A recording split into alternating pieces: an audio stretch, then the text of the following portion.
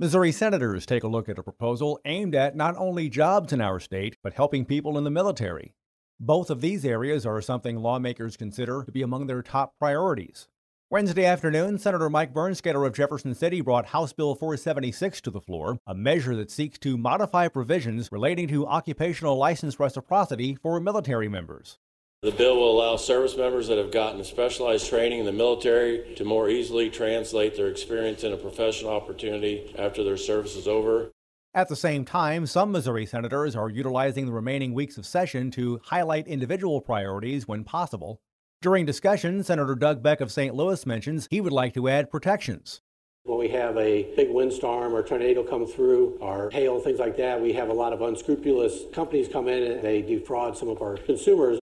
House Bill 476 now returns to the Missouri House of Representatives with Missouri Senate amendments.